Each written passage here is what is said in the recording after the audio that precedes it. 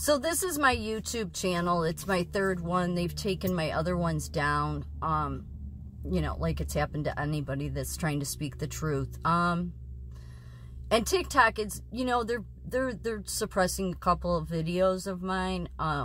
Like they have 0 views. That's just unusual.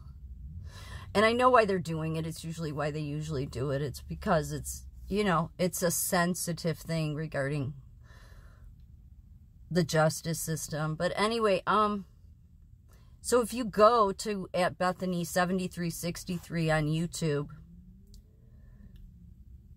or under my account for Rumble, but sometimes Rumble like mixes my videos up, like it doesn't put the most recent on the top. So and you just go to this channel and then see what's most recent, the couple I've put up there.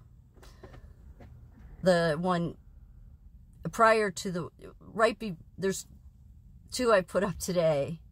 Well, 3, but there's one that I don't want to say the name of the club, but it has club in the description. I don't want to say it because I don't know if that's why they're messing with me, but so you can go. I usually will upload to this channel on YouTube, Rumble, and TikTok. But so I was listening to, also on another note, people might want to go look up Tucker Carlson on, I think he's on Twitter, right? That's where he's doing his interviews now. So he has a long interview with Victor Davis Hanson. I've talked to him. No, I've never talked to him, but I've talked about him before. He's higher educated, and he's very wise, and he's very calm about things. Like, I get really worked up, right? It's because it's more just the passion in me. It's like it makes me so mad that people would do this to somebody's country, like as if they own it, you know? But I saw the writing on the wall 3 years ago. I mean, honestly, if I didn't think that, if I would not have realized how dangerous what we're facing is, I wouldn't have put everything on the line. I wouldn't, because I put a lot on the line. I mean, really, obviously, because I'm calling out not my entire profession, but the people that run my profession at the top, and the, you know, the powers that be of nursing, as far as the associations, unions. So, I mean, you know, I'm not rich or anything. I could easily be crushed. But this system, too, as corrupt as it is, especially in nursing, what I've had happen to me, they have crushed me before. I mean, they've never really annihilated me like they probably wanted to. Because I would just move on, you know, to a different job. And, but I've tried to stand up to the system, and, they'll knock you down as many times as they have to. That's when I noticed a long time ago, 12 years ago, how corrupt it was, how cutthroat they will go, you know, using a patient, you know, a DCFS kid. So, and then I've gone on to other jobs and have had some shady stuff happen too. And it's just the result of nurses in leadership positions or in education positions that will do shady things they'll do shady things to get rid of a nurse. They will. I've had it happen. So, to get you to quit, then you can't fight them, but you see the writing on the wall, because, you know, they'll send you to the nursing board, that kind of stuff, even though they have nothing. But I saw how sick the system was being operated, and now I understand why, because of the leadership, the very leadership at the very top. I mean, when you have nurses that are educated, that they're educators, and yet, their previous nurses were assistant managers, and they helped try to set you up. And then that you go on to another job and run into them, and then they're an educator and they change a Pyxis count. Like, you just know that it's like, no, if we had an ethical leadership at the very top, we would not have nurses that are this disgusting, that do this. But I tried fighting it, you know, before, and then it's like you realize that you're up against City Hall. I mean, and look at what they're doing to Trump, and what happened to me was on a small level.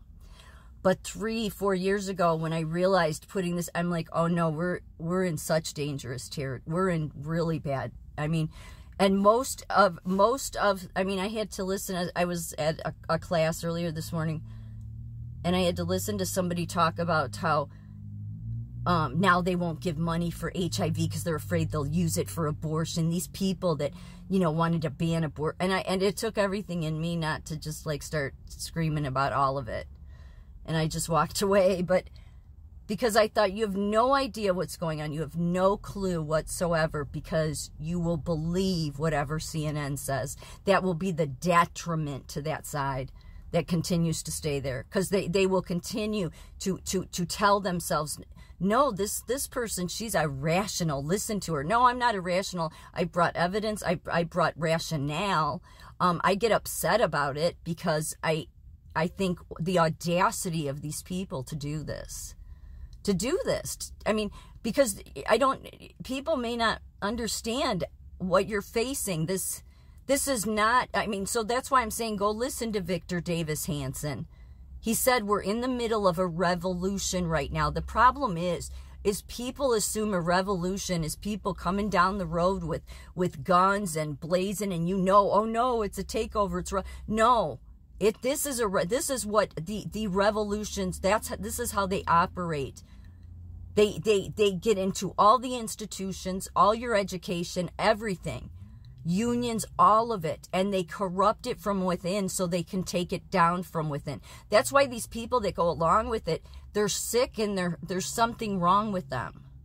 Like there really is. I'm saying that seriously, because if they can't see how what they're doing will destroy them too, you know, just something's not right up here. What do they believe? They're going to get some special reward for helping to take down the destruction of these systems? You know, they don't look into history and know what will happen by doing these things.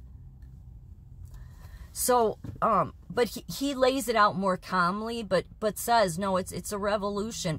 And if they win in 2024, there won't be in parties anymore anyway. It just won't. We will fall into what Russia did when the when they were taken over into a communist system. And if you think you'll vote, you can't vote your way out. So you got to try to stop it before you, and we're already there. There's a revolution going on, and most people are still thinking that they should care about fucking abortion, okay? Like, we have bigger things on the plate here, people.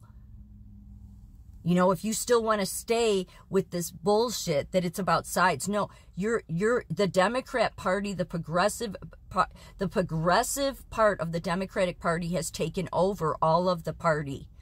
And they have been operating from it for years. They have been infecting the institutions. You can, like Victor Davis Hanson said, you're not going to be able to move to a red state to get away from it. It will eventually fall into all of the borders of every state. I mean, for the last several years, people have been fleeing the blue states because of the policies, the taxes, everything they're doing, because they see what's going on, okay? And the very fact that you see how they're trying to go after guns, and they've been doing this for a while. These are amendments they are not supposed to touch, no matter what the reason, because they protect you. And yet they've been silencing people. I mean, I wouldn't just make this stuff up. Look, I was never somebody that talked about my politics at work. I would hear people, liberals around me all the time, talk about theirs as if they think everybody's on their side. But I usually just kept to myself about it. It wasn't worth the argument. Okay, so it's not like me to get on and make videos 2 or 3 times a day unless I knew we are at a crisis point in the history of this country. And if you care about, put it this way, if you care about your children's freedom or your grandchildren's freedom, Victor Davis Hanson said it best, then you better start speaking up, and speaking up loudly, because that's the only chance we got.